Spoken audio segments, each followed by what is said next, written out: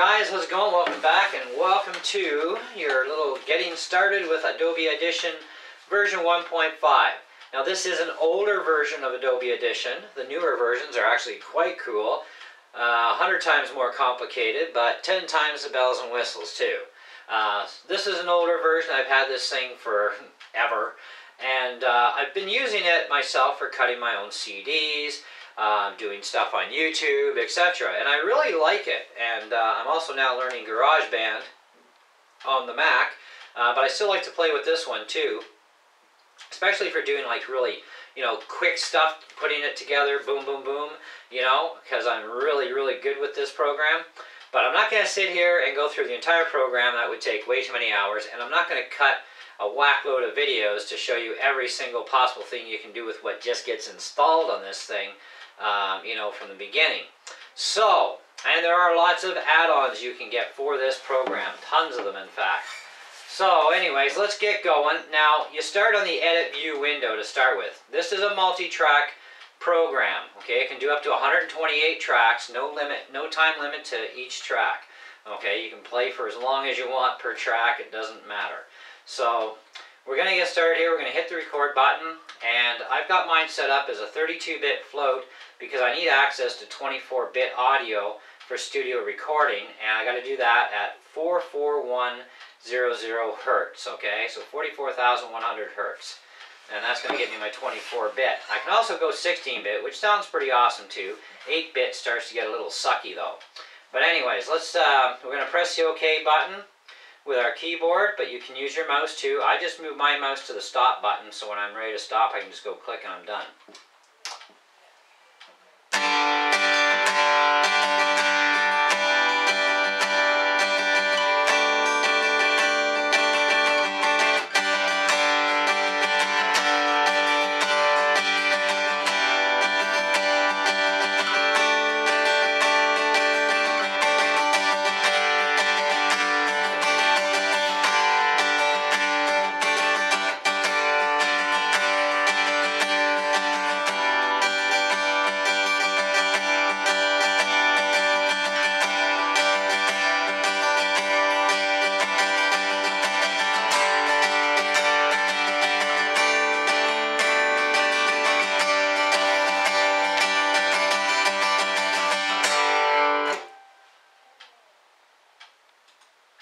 Okay, now we've got our piece recorded. Now we're going to manipulate things. First, you're going to want to play it back, and you're going to hear some hiss. Now, you might not hear it on this recording, but...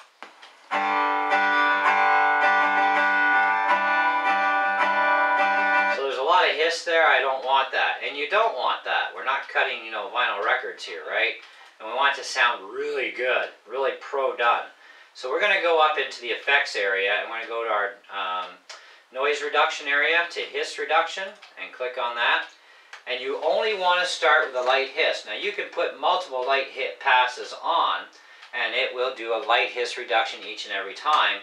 So it's little small tweaks at a time, okay? But you can also change stuff as well in here if you want to. I never ever mess with these areas, okay? I just mess with, the light, the standard, or the high, because they have their own presets that seem to be the best suited.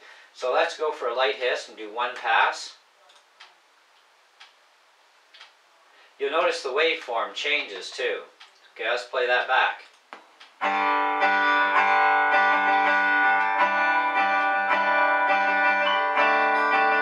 Well, that sounds good. I barely can hear any kind of hiss at all. Now, at the beginning of the song, too, we got this tail that started in because we just gotten started. Now, what we want to do here is we want to click on this, and click and hold your left button, drag to the left, make that white, and then right-click into the white area, and hit cut. Okay? Now, we're going to do the same thing at our back end here. We're going to click and go to the right, and right-click and hit cut. There we go. Now, next thing we want to do, of course, is we want to add some effect in here. Okay, so we want to, have something like a chorus effect, we'll say. So let's go to the delay effects to chorus. And I like the Acoustic Duet. It sounds really cool. So I'm just going to hit this. You can preview, though, if you want to, because there's a whole lot of choices. Some of them will sound pretty cool. Some of them will sound very, very scary and nightmarish. Okay? It just depends on what you're playing for an instrument and how it'll turn out. But we're going to go with Acoustic Duet. And play it back.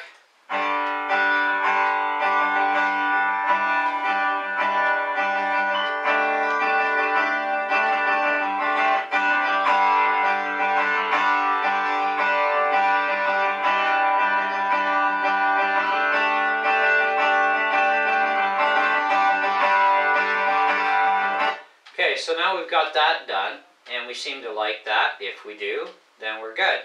You can undo things too, by the way. Now, the next thing I want a delay. I want a reverb in here. Small dry room. Now I'm in a small room. I don't know about being dry. Well, I guess it is. It's not water in here. It's not raining in my room, so we're good. Let's see what that does. Preview though. I like that. Rich chamber.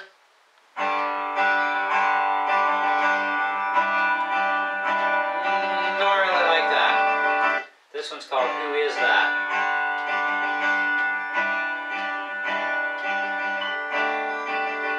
And this is Voltart's Horn Hall. Theater Crisp.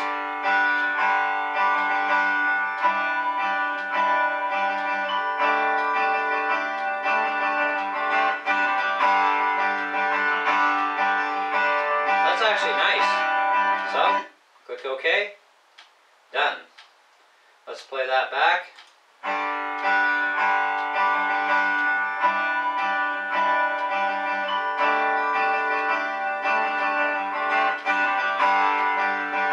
Not bad. Okay, so there's a lot of other things in here you can access. Vocal remove, fade in. You want to do a fade in?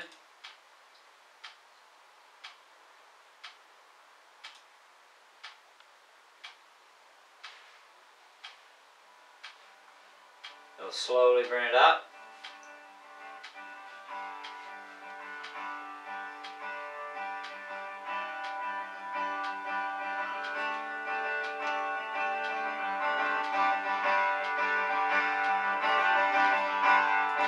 And I don't really like that. Undo. Now I want to just fade in a small section here.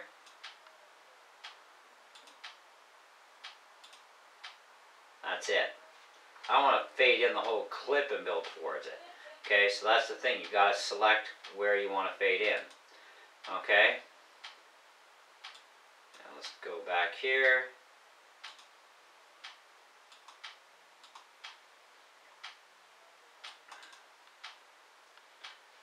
This back over here where it belongs.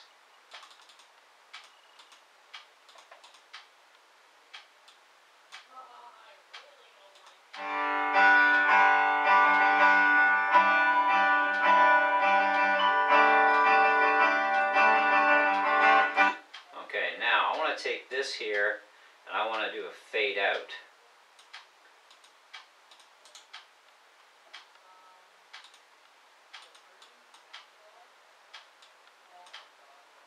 So you gotta select where you want it to start fading out at.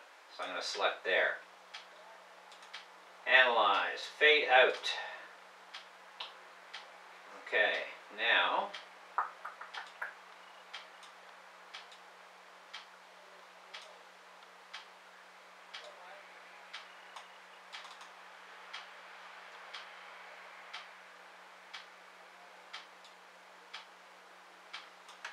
let's play the whole thing through.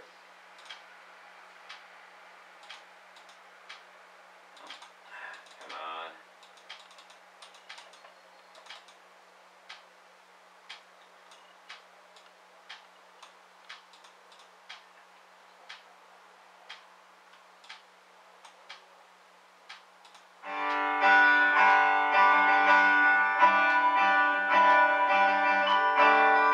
Sometimes it can be a little tricky moving the sliders around. Once you get used to it though, you're good.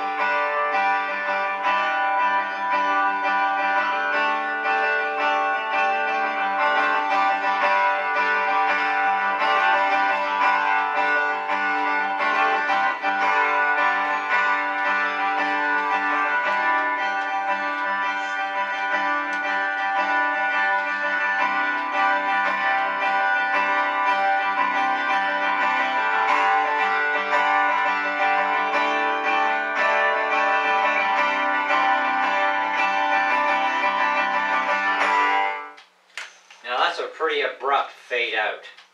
That I really didn't like. So I'm going to go back and select this area. I'm going to start fading it out about here. Okay?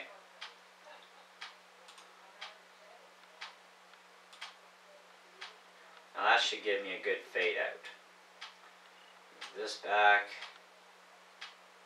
Move this, come on. Get back there.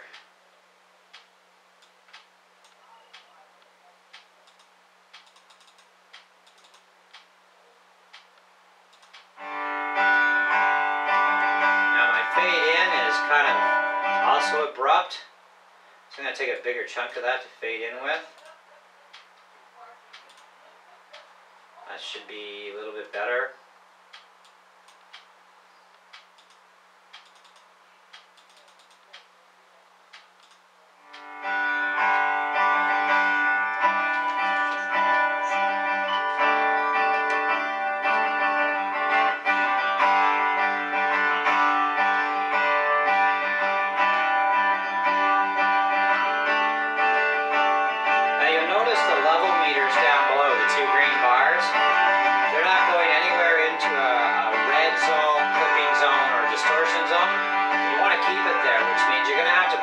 Microphone settings for your recording levels.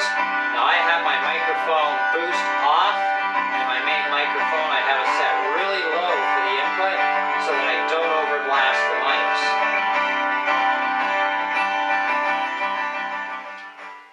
See, now that was a fairly decent fade out. It could have been a little bit longer. Okay, and you can keep playing with it and playing with it so you get the right fade in, the right fade out. And then when you're ready, you can take this and insert it into the multi-track area. Now once you do this, now you can start on the next track over here and continue on, and you go back and forth between your track and your edit view area, manipulate the sounds and mix them as you need to. And then when you're finally done everything, you can do a complete mix down and compile the whole file into an MP3. Now right now, what we're going to do with this though, is we're going to go back to the edit view area, because we're going to say that we're basically happy. All we wanted was one instrument. We've got some sounds in it. We got our fade in and fade outs. Actually, we want to change that fade out a little bit more. So I want to fade that out more, okay, at the end. And fade out. And we're going to fade it in more too. I like the fade in, fade out stuff. Okay, now, move all this stuff back.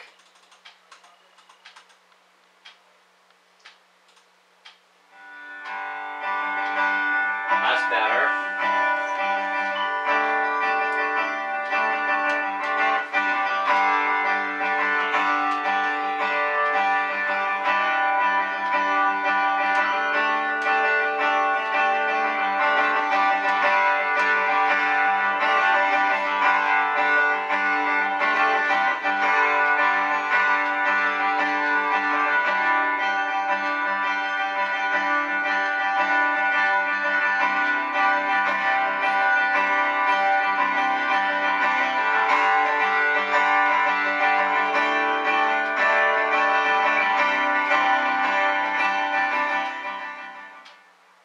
Voila. Okay, now we're pretty happy with that. If we are and we're done, save as, give it a name. I'm going to call this one Tester. And you want to save it in an MP3 Pro format for like Windows Media Player and iTunes and stuff. But you have all the different types of waveforms you can pick from here. I always go with the MP3 Pro stuff. And I click, I want to save it to my desktop as well. So save. Yes, you may be saving to a compressed Lucy format. Be sure to keep a backup of your original file if you wish to preserve full audio fidelity, which I've never had an issue, so give her. And we're done. We can quit. Nope, don't save changes, because I don't care. And fire it up.